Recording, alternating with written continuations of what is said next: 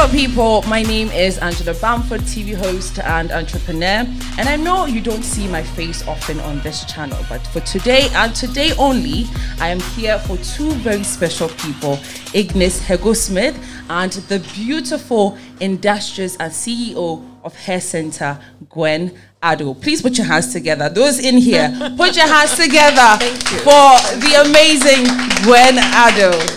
Gwen, thank you so welcome. Much. Thank you so much, Angie. Why you be? Oh, why you've done? Gwen, I mean, you're my big sister. I know you from AIS, Akosombo International School. Yourself and even Nadia as well. Hair Senta has really made a mark and continues to make a mark. Let's talk about Hips Africa. Why, for those who don't know, first of all, what is a beauty trade show? Okay, so Hips Africa is basically the Hair Senta International Beauty and Trade Show. So essentially what that does is that it brings together all the stakeholders in the beauty industry, be it in makeup, hair, even in hair, that different units of it. So hair extensions, the salon care, hair growth, products to help the hair to grow, and then the spas and all of that. So anyone that falls into the scope of beauty is a part of this trade show. And now the trade show is not, usually when you go to fairs, it's simply about showing up and then selling. Okay, so it's about how much should I sell? But at the trade show, you're there to exhibit who you are. Let us know who you are, because a lot of times we get very comfortable when we're in our own spaces and we think we're already known. But in fact, when you go to some of these shows, you're able to connect with people that are in the same industry as you and even get to learn things that you didn't know about because it was not shown to you on social media. So at the trade show, you get this exposure and you also get to network and learn new things. And that is why Hips Africa is essential in the Ghanaian beauty market. In fact, the African beauty market. Absolutely. Now, you've been doing this for 2 years. You've done it 2 years prior. This year is the 3rd edition. Yes. And you've dubbed it the Gold Edition. Okay. Tell us what the Gold Edition means. Okay, so the first Hips Africa took off 2019. And I remember on stage, together with the creative director, Nadia, we said to everyone, and Joe, we said to everyone, see you next year. Little did we know that COVID was around the corner. And, being very aware of the effects of COVID-19, we said to ourselves, you know what? The trade shows are important, but our health is more important. And so we had to break for since 2019. We didn't do it again till 2022, which was our 2nd edition. And so the 3rd, dubbed the Gold Edition, is essentially to outdoor the consistency of Hips Africa. Because like I always say, a lot of times we start shows and then it becomes a one-off.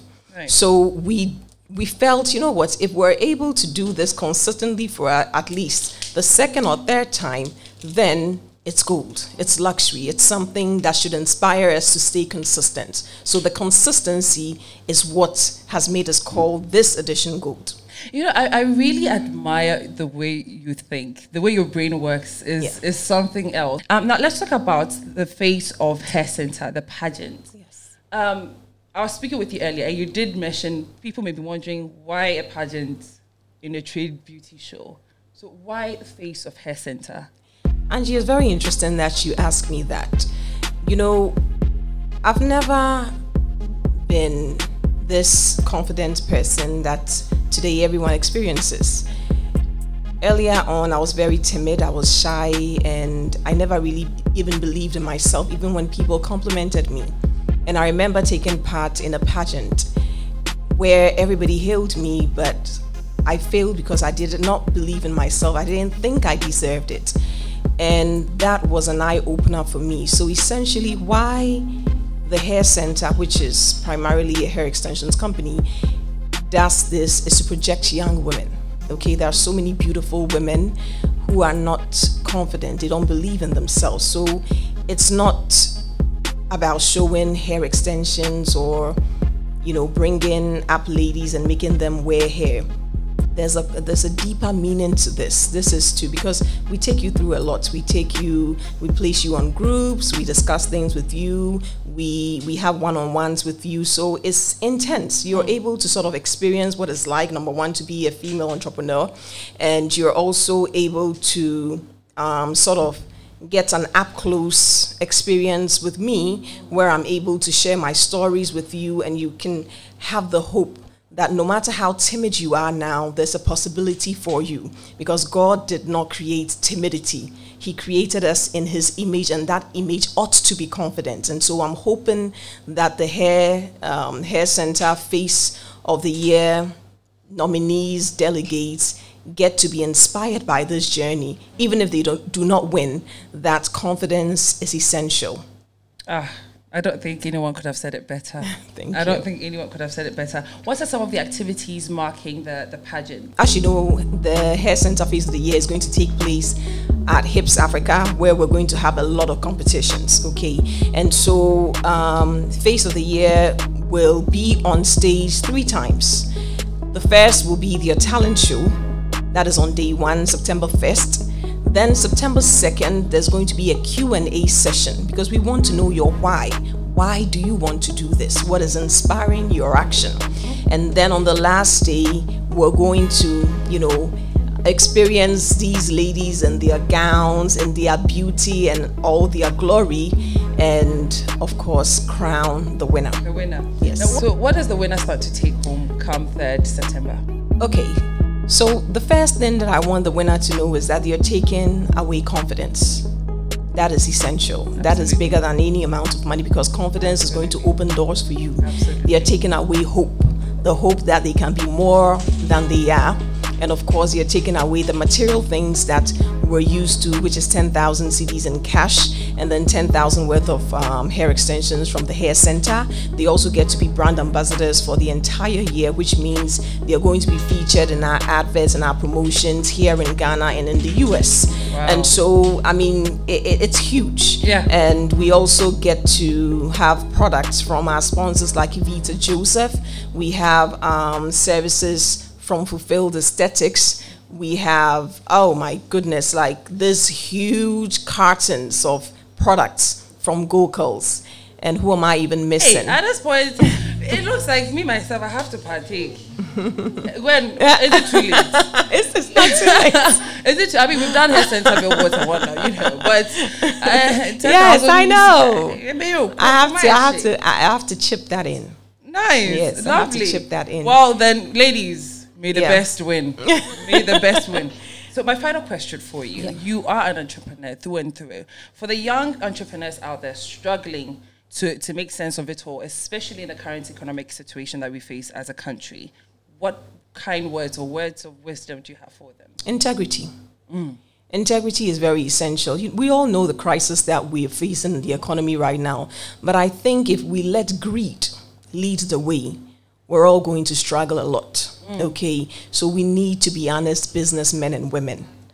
If you're pricing, okay, you need to ask yourself, this that I've pegged at this price, if I calculate my overheads and the cost of that product, is it really, the price I should be pegging it at, or it's my way to make a quick buck? We also have we need to also have a mindset that that makes us have that long-term vision. Okay, we're very short-minded, and we're always looking for a quick fix. And so we start a business today, and then we're expecting that a year from now, the business should pick up. When I started the Hair Center, nobody was coming. It took me 5 years, okay, wow, before I realized this was a business I was going to pursue or not. So I'm urging the young people to understand that it is a journey. Okay, and the success is going to come from the experience which you're going to leverage on to build something that actually lasts. And we should also have a mindset of consistency. Today, everybody, can go to Register General and start a business. But the question I want to ask is, how many of these businesses are we able to sustain?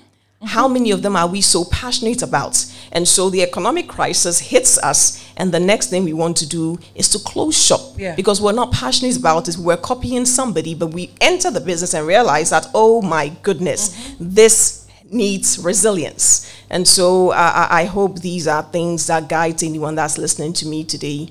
And we're all learning. Yeah. You know, and I mean, you do it on a daily basis on your Instagram page. I, for one, learn a lot. Thank you. I don't say it, but I learn a lot. I will never forget one of the things that really changed my mind about money was a book you gifted me maybe 5 years ago. A book in a bag. I don't know if you remember.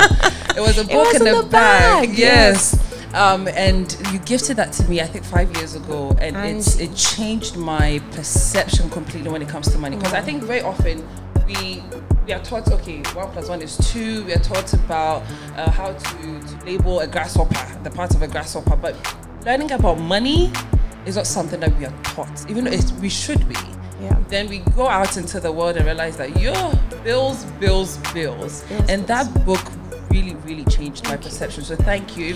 Thank you. Angie, let me add this. For those of you who don't know that I know Angie, I'm so proud of you, honestly. I was very proud when I saw that you had started your business. Thank you. And it's difficult, but you know, I just love the fact that you've exerted everything in you to make that business work. But more importantly, I love you for your humility.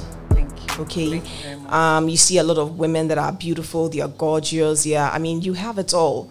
But I see the God in you. I see the humility in you, and that is what is so beautiful. Like today, you did not have to be here, but you said, I am going to show up for Ignis, I'm going to show up for Gwen, I'm going to show up because I want to, and I want to help out.